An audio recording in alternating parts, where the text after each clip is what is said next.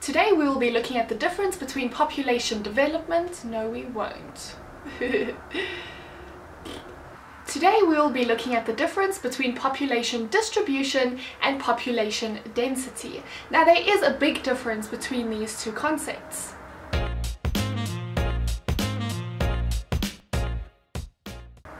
Population distribution refers to how spread out people are across a region, or where people live. It looks at how settlements have developed over time and essentially how these settlements look. Population density, on the other hand, looks at how many people there are per unit of area. Now for the rest of this video, we will be using square kilometers as our unit of measurement for area. With population density, we are basically looking at how many people there are within one little area. The more people there are in that defined area means that there is going to be a higher population density, and the fewer people there are in that defined area means that there's going to be a lower population density. But we'll get to that in just a moment. Let's first have a look at the different types of population distribution that exist. The first type of population distribution that we will look at is dispersed, also known as scattered. Dispersed population distribution is when people live very far apart from each other, and this is very common in rural areas, especially farmlands. So each farmer and his family will have their own house and their own plot of land, and it is very far from all the other farmers. The next type of population distribution is clustered.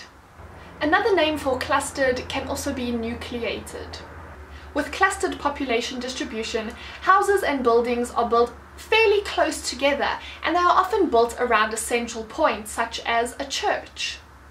Any new towns that are planned and developed nowadays tend to be built in this clustered fashion. Our third and final type of population distribution is called linear. Linear population distribution happens when houses or buildings are built along a certain feature, such as a shoreline or a river or even a road. Now that we understand the different types of population distribution, we can have a look at density. Now remember, density refers to how many people there are within a certain area. And remember, for the rest of this video, we will be looking at square kilometers. So, if there are more people within the square kilometer, we say that that place has a higher population density, or we say that it is a very dense population. If there are very few people within that square kilometer, we say that that population is very sparse.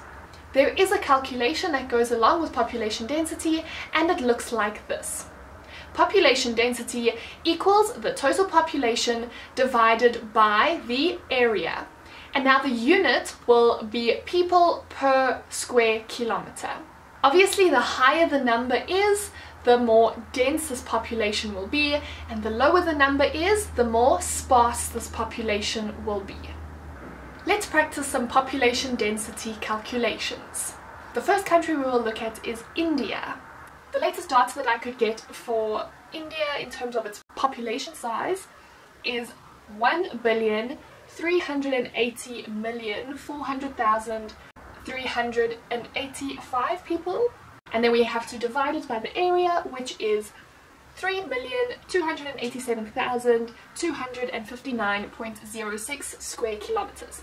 And if we put that in our calculator, we get an answer of 419.80 people per square kilometer. So let's just round that up. Can you imagine within 1 square kilometer having 420 people? That is the average population density of India. Let's look at another example, South Africa. The latest information I could get on the population of South Africa is 59,308,690 people, divided by the total area of South Africa, which is 1,213,090 square kilometers. Put that in your calculator and you get 48.89 people per square kilometer. Okay, so let's round it up. That is about 49 people within 1 square kilometer. Let's do a third example, a country which is very sparsely populated, Greenland.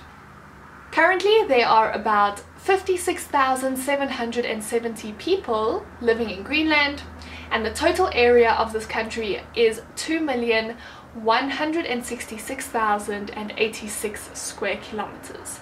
So putting that in our calculator will give us an answer of 0.026 people per square kilometer.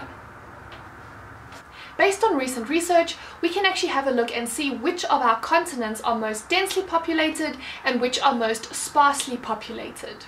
The rankings go as follows. Asia is the most densely populated continent, followed by Europe. In third place is Africa, fourth place is North America, closely followed by South America, and then in sixth place is Australia. Now remember that Antarctica doesn't have a permanent population. However, there are a few thousand researchers that can be found there at any given time. Even though Europe is in second place in terms of being most densely populated and Asia is in first place, there is actually a big gap between the density of these two continents. Europe and the country China, which is in Asia, are more or less the same size, but China has almost twice the population of Europe. Currently, India and China are the most populated countries in the world. The continent of Africa is expected to experience very rapid population growth, whereas Europe's population is expected to shrink. So you can see that population density varies widely across different countries and different continents, and population distribution and population density are affected by various factors, which I will get into in a future video. So be sure to watch part 2 of this video series. I'll see you in my next one. Bye!